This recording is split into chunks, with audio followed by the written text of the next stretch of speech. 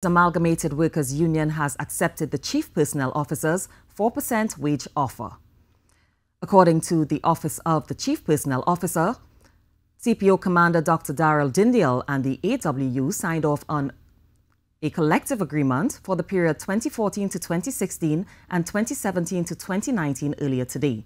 Some of the major items agreed upon include a new job evaluation exercise for workers of the union, the alignment of rates of premiums and allowances enjoyed by other daily rated workers, and an increase of those rates, an increase in the rate of cost of living allowance, the provision of technical and vocational training, and a one-time buyout for retirees in 2014 and 2015 at $4,000 per retiree.